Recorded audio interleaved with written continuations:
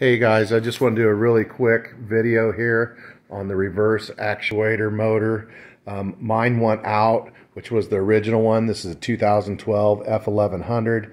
So I did see online that you could buy one from AutoZone, and I did. And there it is right there is the number 742-115.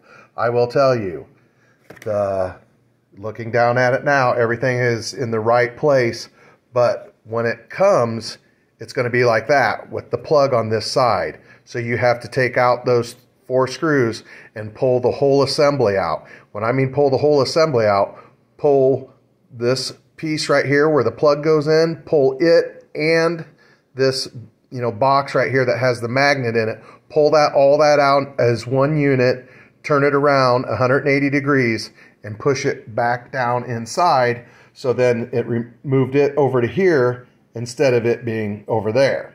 So now once I did that and I installed it, I did do some research and it said that the polarity might be wrong. Well, yeah, of course, the polarity was wrong on mine.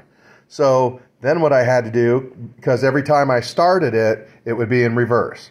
So what I ended up having to do is you take this clip off and then you stick a bobby pin or something in there to release those wires, the connections, and pull them out and just switch them around and then put everything back together and bolt it back down. It says 36 foot-pounds with blue Loctite.